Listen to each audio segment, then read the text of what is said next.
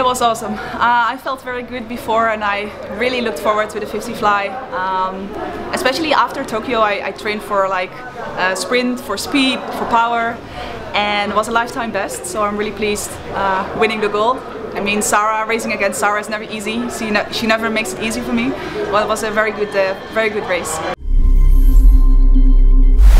To be honest, yeah, I had it in mind. It was 38 and I swam 44. I cannot complain with a lifetime best. But yeah, I mean, of course, Therese's time from 2009 I had in my mind, but it's so fast. World short course is really nice to end the year.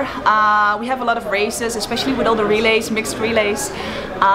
So I didn't swim 100 free, especially because, yeah, just 50s now.